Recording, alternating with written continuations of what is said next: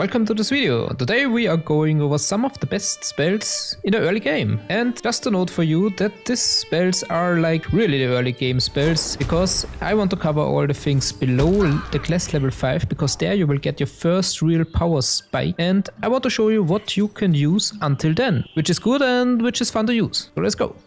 So the first spell is Chromatic Orb. One of the best spells in my opinion, because you can use it basically in any situation. Because you can choose between the elemental you want to use. You could use it as a thunder damage, as a fire damage, or whatever. Because if you hover over the enemies and you see, for example, that he's fire resistant and maybe for whatever reasons you have a few fire spells, you could still use Chromatic Orb and you could use the thing which is best against the enemy. So one of the best spells in my opinion. Love it.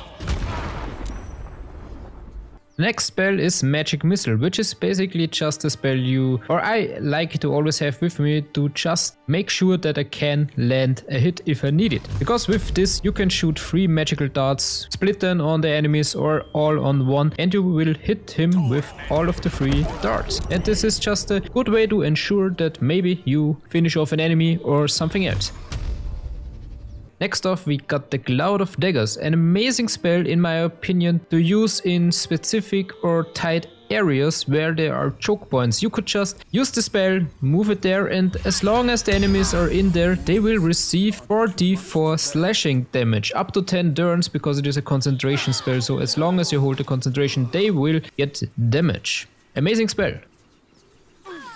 So the next one is kinda a situational spell, but it is amazing if you have enemies which wear metal weapons or armor, because if they do, you could use this spell to give them the force of the hotness, because their weapon or armor will glow red hot and they either drop the weapon or they gain disadvantage on attack rolls and ability checks. And you can then even go up to them and take their weapon. If they dropped it, you can just pick it up and they don't have their weapon anymore. And another thing, if the creature is still touching the metal, you can use a bonus action on subsequent turns to deal another 2 to 16 fire damage and force the creature to let go or receive disadvantage. It's just, it's an all in all good spell for just enemies with some metal on them. So keep that in mind.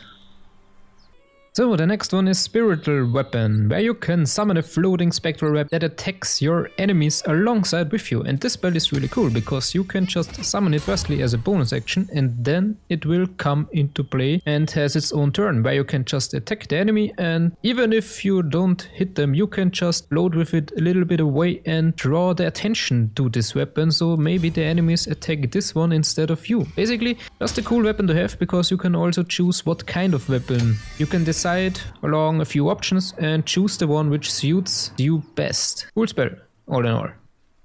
So the next one is Guiding Bolt, and this one is pretty cool because firstly you got a lot of damage potential with this one, and the second one, if you hit, you will even get advantage on the next attack roll against this target. Up to 2 turns, so keep this one in mind. A pretty good early game spell in my opinion, just to use. So the next one is Moonbeam. It's kinda similar to the Cloud of Daggers, but it does a little bit more damage. You will also place it on a little area where when enemies are going through or are inside, getting beamed and receiving duty then of radiant damage. It will stay up to 10 turns, so pretty good spell also for tight spaces or choke points, so keep that one in mind too. So then the next one, probably also one of my favorite spells, which is Thunderwave. Not because it is like the strongest spell in the whole game, but it is just fun to use, and it can be really strong because you can use it as a wave of thunder. That's basically it. It is a wave of thunder which you can throw enemies away. Throw them off cliffs, throw them anywhere, and they will just die if it's high enough. So it is just an amazing spell.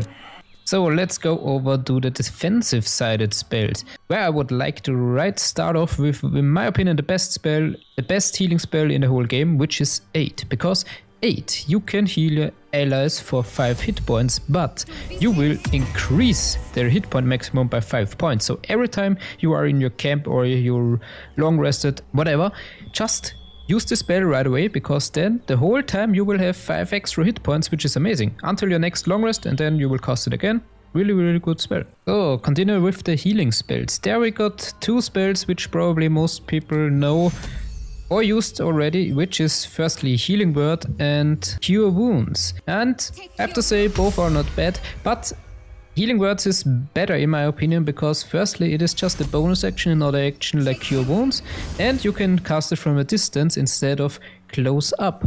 So of course it always depends on which situation you are in, but in my opinion Healing Words is just like the spell to go because you can even revive teammates from a distance and so on, and with Cure Wounds you just are a little bit more limited and you use more resources to cast it. So that's just my opinion. So the next stuff is Shield of Faith, which is also a pretty nice spell to have because you can protect the creature from attacks and increase its armor class by 2, which can be pretty nice, for example for a Gale, which is a wizard and has a low armor class, and you give it to him and until the next long rest you will have this shield. But keep in mind that this is a concentration spell, and if you for example are in a city and you want an ability check and give someone guidance, which is also a concentration spell, this will vanish. So always keep in mind that this is a concentration spell and it will vanish if you use another one.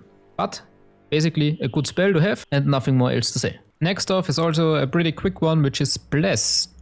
Bless up to 3 creatures, they gain 1d4 bonus to attack rolls and saving throws. Basically just a nice spell to cast at the beginning of a combat, and as long as you hold your concentration again, you will always have a bonus on your attack and saving throws. Can enhance your battle, can help you hitting those higher percentages onto the enemies. I use it pretty often, just in the beginning for the battles. I like it, keep it in mind if you never used it before, good spell. You can also reverse all of this because with Bane you can give up to 3 creatures a penalty of a 1d4 to attack and saving throws. So this is just the same spell just for the enemies and in the negative side. Just to mention this one too, also nice to have. So the next one is Mage Armour. Basically this one is the same as Shield of Faith, just a little bit different. It protects the target from attacks, increase its armor class to 13 plus its dexterity modifier. The cool thing is here, it is also until the long rest, so you could basically just combine Mage Armour and Shield of Faith together and pump up that armor class, and basically getting pretty hard to hit without any equipped armor. Pretty fun to use because you're fighting in your panties, but also nice and strong. So our last chapter of course has to be the Cantrips, because there are some Cantrips which are amazing in this game and you have to use. And we have to start right off with Eldritch Blast, which is like probably the best cantrip in the whole game, which deals 1d10 of force damage, and at level 5 and at level 10 you will get a second and a third beam. And on Warlock level 2 you will also get Agonizing Blast, which will add your charisma modifier to the damage it deals, which just makes it even more better. So this spell is just a must have if you're playing Warlock, or if you're multiclass into Warlock, just take it. Next off, Guidance. This is like your all-around cantrip which you will just have all the time if you're going to the city, if you try to pickpocket, if you try to, I don't know, just win an ability check. It is like your cantrip to use. Just take it with you because it will help you in so many situations. Next off we got Shillelagh, I don't know how to pronounce it exactly, but who cares. Your staff or club becomes a magical. It deals 4 to 11 bludgeoning damage and uses your spellcasting ability for attack rolls. So this is basically a druid spell which is pretty nice for close-up attacks to improve your staff or your club and deal some melee damage. And note something which is really cool, because you can even induce your torch with this, because your torch is a club, and then you will even deal an additional 1d4 of fire damage. So this is really cool. And the last cantrip I'm going about is Vicious Mockery, because what else do you want from a cantrip? You can insult an enemy. I mean, I just think it's funny, so that's because it's in a list, but it's also not that bad, of course. I mean, the damage isn't that good, but you can give an enemy disadvantage on its next attack roll, which isn't that bad. And to finish off this video, I want to go over 3 other spells which I just like, but they are just occasional useful, and they are just some occasional spells. The first one is Command. For example, in the first chapter, to the first big boss, you could go up to him and command him to drop his weapon, and then you could just pick it up and you have his weapon and he is weaponless. So that is pretty funny. You can also command him to prone, and yeah, I mainly use it for dropping weapons from enemies because it's fun.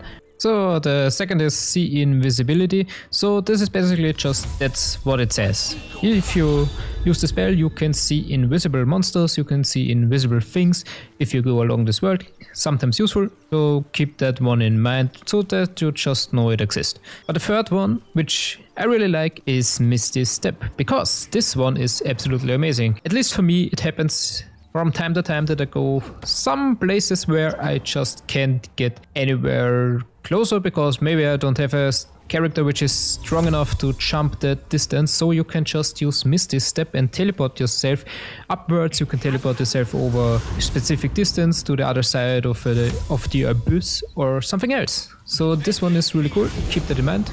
Good for movement, good for positioning, and so on. So that's it, that were all the spells. In my opinion, are amazing to use in the early game. If I missed something, you can of course tell me. This is not a video where I tell you that those are the most OP spells in the world, but those are the spells which I used and I thought are amazing to use and are strong to use and will be enough to get you to the stronger spells. Keep in mind that this is like the place to level 4. At level 5 you will get some amazing other spells. You will have this strength boost in each class, so those are all the spells below your class level 5, so just keep that in mind. So I know that I don't include it like Fireball or Ice Storm or something else, so just so you know. But otherwise, thank you for watching. I hope you had some time with this video. If it was good or bad, I don't know. Let's see. And have a nice day.